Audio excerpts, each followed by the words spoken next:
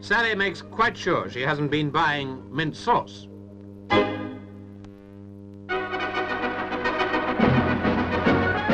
It comes in a box only 12 feet long, a box that unpacks into the launching pad for a pint-sized helicopter. Developed in West Germany, it was being demonstrated at an American air base in Florida. It takes only 5 minutes to assemble and prepare it for flight.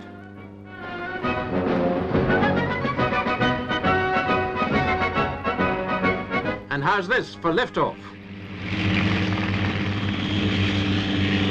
Shooting like a cork from a bubbly bottle, it uses compressed air from its junior jet engine to revolve the rotor.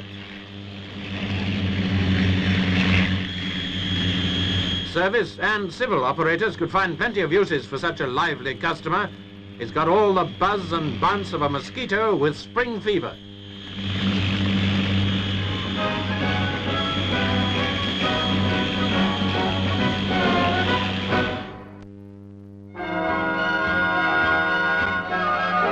Just take a